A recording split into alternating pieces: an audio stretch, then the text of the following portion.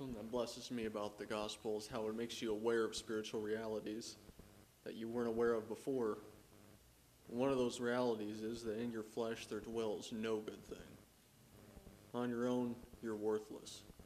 But here's something else the gospel has made known. Brother Given made this proclamation earlier. It's like, you do not have to be condemned. In Christ, there is no condemnation. And that produces you draws you to Him. It draws you to Christ because you see what He's done for you. You've seen the provision that God has made through Him. And He's opened this up to all men, for He wills that all they would come to know the truth. And to know that I can be acceptable to God. This unacceptable condition could become just a memory of my past. It's no longer part of me.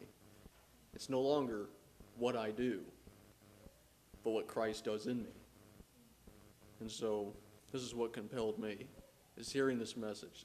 I do not have to be condemned. And it doesn't leave you wondering where you escape this condemnation. It's already shown you. It's in Christ. Amen. And so, having known that, you immediately flee to Him, flee from the world, and cleave to Christ.